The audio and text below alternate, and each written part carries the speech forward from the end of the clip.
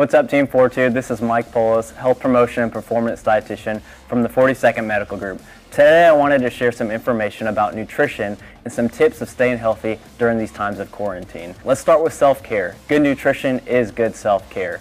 Good self-care helps build healthy habits that are going to help you become resilient during these uncertain times. Focus on what your body truly needs. Focus on consuming high-quality proteins, healthy fats, vegetables, fruits, vitamins, and minerals. Strive for a colorful plate and stay well.